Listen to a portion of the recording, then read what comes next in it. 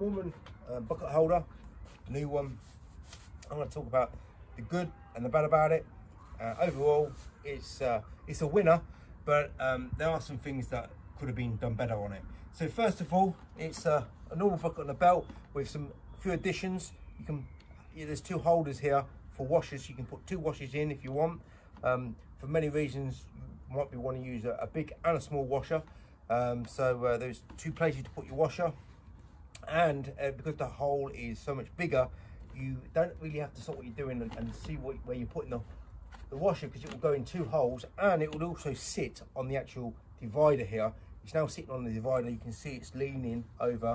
It's not as placed in, but it will still sit on the divider and it won't fall out.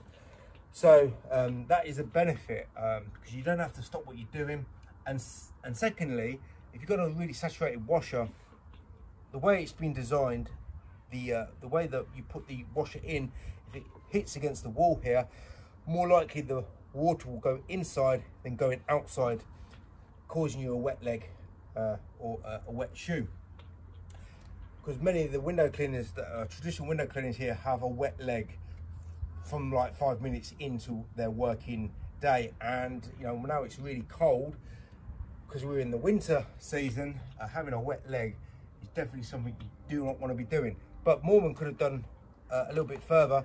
You see this silver holster here, it's got an additional apron here to keep my leg from drying, to keep my leg to be dry instead of obviously getting drips and wet on it in the winter. That is just something that I really detested with this holster and with all the bucket on the belts that I've used previously. And what I also like about it is there is some organisation. So keeping with the standard sort of bucket on the belt, have the right size tool to go into the right size or the right place, having two places instead of having like a gunslinger, just one hole, bung everything in, no organisation. Just, everything goes in. You don't have to stop what you're doing, look what you're doing. You do have to stop and make sure the squeegees are going in, but having organisation will always allow you to work on the next level of window cleaning than having just one hole, having everything put in, and basically using one hand to do all the work, which you see a lot of YouTube window cleaners do with the gunslinger, using one hand. So what I don't like about it is, if you look here, is there is a place where you put your, or a sort of razor scraper. I don't have any scrapers that will fit in here. One of my razors is here, and my other razor is just here, the pole. One's hand, one's for pole. And the nuisance thing is, when you put your squeegee in, sometimes it goes into the wrong hole. And if it goes in the wrong hole, it won't hold it very well. It is holding it right now, but normally it will fall out. And having a tool fall out once you put it in a place is kind of annoying. And if it happens quite regularly, you either got to make sure you're really concentrating, or maybe get rid of this altogether. So I did suggest having the holder here instead, but they didn't do that. But they did talk about, or I said to them what they should do is having a concave, because it's not a lot wider. It is concave, so it does fit nicely around your legs, so it is comfortable.